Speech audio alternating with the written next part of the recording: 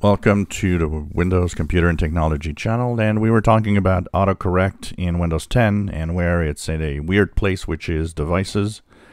In Windows 11, they actually sent it to what I think is the right place.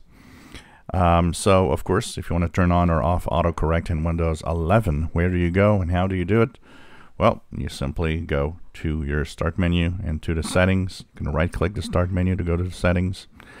And to the settings, you will go into time and language, which kind of seems a little more natural that language and autocorrect might go together.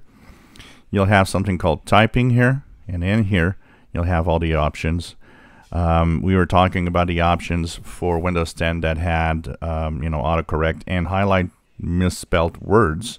Well, same here. As you see here, this is the way I set it up. Autocorrect misspelled words is on or off. So here it's off for me. But highlight misspelled words is on. So which means I'm not going to have an autocorrect of any words, but I am going to have the word underlined to let me know that it's not spelled correctly. And this is actually what I want. So in here, in Windows 11, it's at a different place. It's in time and language, which I think is a place it should have been in Windows 10, but for some reason they have not put it there. So once again, simply go to your right-click your Start button, go into the Settings, go into the date and the time and language, sorry, and in typing you'll see that there are options for autocorrect misspelled words and highlight misspelled words also.